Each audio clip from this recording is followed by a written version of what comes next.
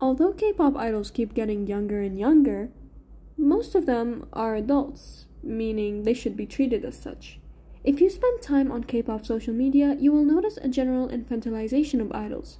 Today, I discuss why that is, why it's bad, and how it harms everyone involved. I had my K-pop phase, which I like to pretend is over now, even though it still lingers. And during that phase, I was pretty involved in K-pop spheres. I was on Instagram, Twitter, Tumblr, and more. It's safe to say that I know quite a bit about K-pop fans and their behaviors, considering I was an avid one for a while. I was mostly a fan of girl groups, but one of the boy groups that had caught my eye was BTS. As all of you know, BTS has one of the biggest fandoms on the planet. Millions of posts are made about them every year, and they've captured the hearts of many through their music and charming personas. And of course, you can't get to the top without sufficient promo, so naturally, BTS have had a lot of fan signs. And I assume that if you've clicked on this video, you have some general knowledge regarding K-pop. But if you don't, allow me to introduce you to fan signs. They are meetings scheduled by K-pop idol agencies where fans line up to meet their idols, talk to them, get their signatures, give them gifts, including cute costumes that the idols can put on. When I was a fan, there was a viral clip of a BTS fan meeting. The youngest member, Jungkook, was approached by a fan who gave him a costume to try on. The thing is, the costume was a baby bonnet. Jungkook appears to reluctantly put it on, and he seems to be very embarrassed afterwards. This caught the attention of fans, so much so that there was an article written about it. Some fans thought that other fans should stop babying Jungkook so much, and that him being the youngest wasn't a reason for fans to treat him like a kid, especially considering that he felt clearly uncomfortable by it. This situation caused me to notice how K-pop fans tend to baby their idols way too much. Not just by making them wear baby costumes, but by every other method imaginable too. So let's discuss the why. Why do idols get babied by their fans so much? Why is it a common occurrence you rarely see with other fandoms, and is considered ridiculous everywhere but in the K-pop sphere? Starting with the most obvious answer, fans love their idols. Naturally, they would want to baby them. It stems from a feeling of deep fondness and appreciation. As a thanks for making great music and presenting yourself in a way that is palatable and enjoyable, I will look after you and I will forgive you. I will treat you like a baby. Because of how close fans feel to their idols, fans want to assume their idols are cute, innocent children who can do no harm. It is a comforting thing that during a world of stress, you can always log on to Twitter at the end of the day and catch up on your favorite idols who seem to exude a positive aura no matter what troubles there are in the world. They are a constant when everything else is unstable, so you show them love in the only way you know how, caring for them. But still, that doesn't completely answer why. I mean, Scarlett Johansson supplies comfort to her fans with her movies, right? But you don't see nearly as many people call her a little meow meow. Why is this sort of affection typically only reserved for K-pop fans? Well, let's discuss the parasocialism.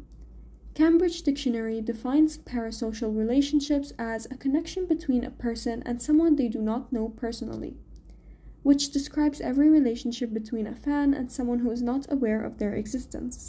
All fans have one parasocial relationship or another, be it a book character, an athlete, or in this case, a K-pop idol. Every fandom has them, but why is it most prevalent in the K-pop industry? The answer is pandering. K-pop agencies go through hell and back marketing their idols to be the most approachable they can be. Idols are given a cute, friendly appearance, they are encouraged to interact with stans on social media sites, designed especially for them. They talk to stans during fan meetings and video calls, and they are overall expected to be very friendly and even initiate physical touch with them. Mommy? 이거 귀엽다. Mommy. Mommy. Call me mommy. Mom. Mom. So I'm your mom? I'm your son? Yes. Wow. Call me mommy again, okay?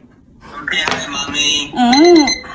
Oh, and let's not forget the literal dating bans placed on idols, which prohibits them from forming romantic or sexual relationships and making it a scandal when they do. It's obvious that every aspect of K-pop is designed to be as marketable as possible to fans so that they can see their idols as their very own, and make them stake a claim on idols as if they are toys, not human beings, so they can keep returning to them like one would a lover. But parasocialism aside, there's another, more alarming reason. I don't think it's done with bad intentions, but it harms the idols nonetheless. The reason being stereotypes. You know, Asian people are cute. While it may not seem offensive to call a category of people cute, stereotypes, even when considered a compliment, are harmful. As a research paper published in 2013 aptly puts it, the more people are willing to entertain sweeping generalizations about groups based on social categories, the more likely they should become to believe these differences are a result of something fundamentally and naturally different about the group. Essentialist beliefs can only arise if people accept the veracity of a claimed group difference. That is, if it is accepted rather than challenged. Given this, if positive stereotypes about a specific group are less likely to be coded as biased or trigger negative emotions, they may be a particularly effective means, compared to both negative stereotypes and baseline conditions, of enhancing beliefs that a group is genetically, biologically, or otherwise naturally different. The research paper found that exposure to positive stereotypes led to increased application of prejudicial beliefs. Now that we know how even positive stereotypes can contribute to a harmful culture, we discuss how it not only harms K-pop idols, but Asian people as a whole. An opinion paper written by R.O. Kwon titled "Stop Calling Asian Women Adorable" and published in the New York Times puts it perfectly. There are innumerable times professional colleagues, people I barely know, strangers even, have told me that my skin is alabaster and my hair silk-like and shiny. My skin is not especially pale, and even if it were, this would be weird and diminishing. It's objectifying. Cute, adorable, I wish I could adopt you, pixie. These are things said by feminists, writers, and people who take time out of their weekends to attend a literary festival. A lot of progressive people, and would-be well-meaning people, many of whom I imagine would be dismayed to learn anything they've done could be thought racist, because that's what it is. However well-intentioned, it's racism. So while treating your idol like a baby who is incapable of making decisions for themselves may not look like something that is offensive, it very much is. And all it does is reinforce the stereotype that Asian people are sweet, innocent creatures, inept at creating art meant to be taken seriously, and unqualified to be treated like an adult. It's derogatory. And now you might hit me with the, "Oh, but K-pop is meant to be cute. It's not bad to call a spade a spade." While you would be right for some part, you're still not looking at the full picture. Because even when agencies market their idols as sexy, mature, or grown up, there still remains a culture of fans treating them like babies. It's especially bothersome when idols try to distance themselves from the baby image, but fans refuse to let it go either way. Like when idols make songs about sex and fans still treat them like babies. Or when an idol is exposed to be smoking and fans get outraged as if this is not a personal choice that the idol made. Basically acting like they're silly little babies that don't know anything about the adult world. On the other hand, in 2023, a member of the Twice girl group, Chaeyoung, posted a photo of herself at a cafe. There might not have been anything concerning about the picture were it not for the fact that she was wearing a t-shirt with a hate symbol on it. Chaeyoung is a grown woman. She does not present herself as cute. She has a tattoo of a naked woman on her arm, for God's sake. She's grown. However, people reprimanded her for this, but fans rushed to her defense saying she didn't know any better. Education in South Korea is not like that of the Western world. Whether or not what you consider what Chaeyoung did offensive, why is that always the argument used to defend K-pop idols? They didn't know any better. I mean, are K-pop idols not adult humans with access to the World Wide Web?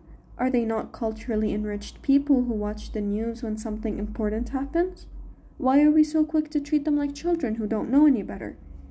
And assuming that Chaeyoung actually didn't know how it could be considered offensive, Is that really a solid excuse? In my opinion, not knowing any better is harmful on its own, and it should not be used as an excuse, but rather it should be something to be ashamed about. In this day and age, we have the world at our fingers, just a tap away. It is so easy to be educated, and it's our responsibility to know, especially when you are a famous person with millions of fans who look up to you. Not knowing simply doesn't cut it. We see this argument used again and again, not just for Chaeyoung, but for any idol who does something that might be considered distasteful. You probably know about the people are volunteering in to protest against the happening in Palestine. Starbucks is probably the brand people are the most, due to the CEO's avid support, both verbal and monetary, of the occupation. I'm not here to educate you about. There are thousands of way more well-informed and detailed videos on the platform explaining the situation in great detail. However, there's something to be said about how there has been a rise in K-pop idols posting their Starbucks drinks on their social media. The second that Starbucks started losing profits. If that's not suspicious to you, I don't know what is.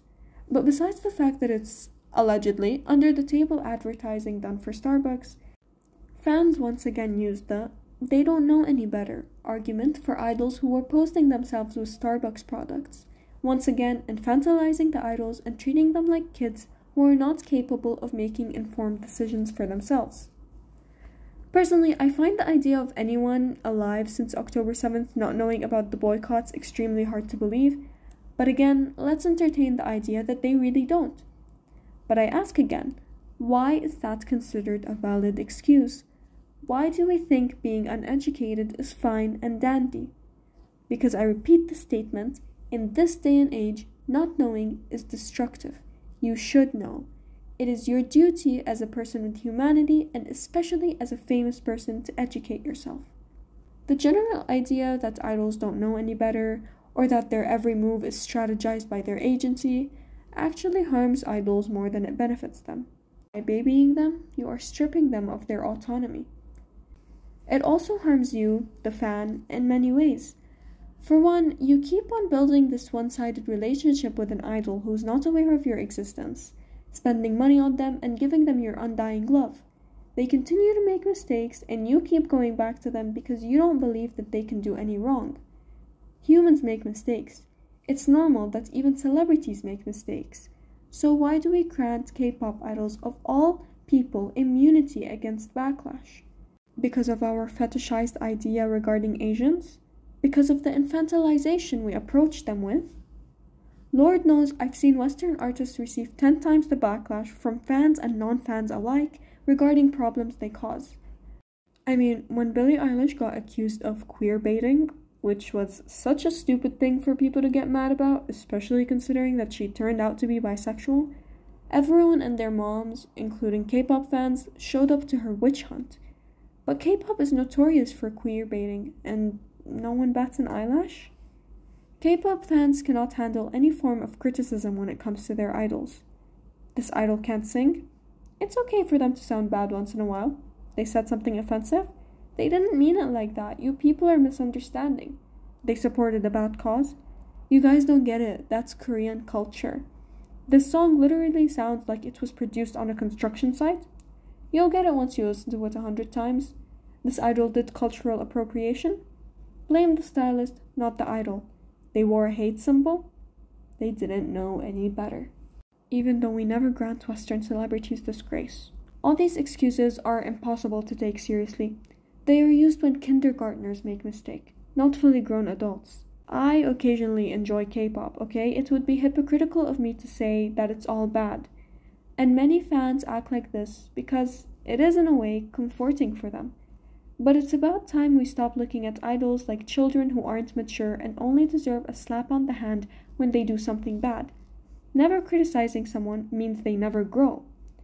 I find it really strange that obsessive fans lose their mind when their idol is dating someone, but when they do something actually bad, it's fine. Seriously, I urge K-pop fans to stop looking at grown celebrities as children. This babying harms the idol by taking away their autonomy and making it seem like they are helpless pets at the hands of the machine. It harms the fan by encouraging endless forgiveness when someone commits a mistake and encouraging parasocial relationships, and it harms Korean and Asian people as a whole by perpetuating the cute, innocent Asian stereotype. No one benefits from this. Alright, I've been yapping long enough. It's time for me to wrap this video up. I know that this video was kind of messy and all over the place and kind of disorganized, even though I've been working really hard on it. But I hope that my message was conveyed and that you understand what I was trying to imply. I hope that you enjoyed this video, or maybe that you learned something new. If you agree or disagree, feel free to leave a comment as to why. If you enjoyed this video, go ahead and leave a like and subscribe because it helps me out a lot, and I'm trying to reach 50 subscribers, as pathetic as it sounds. So thank you so much for clicking on this video, especially if you've made it this far. You have no idea how grateful I am.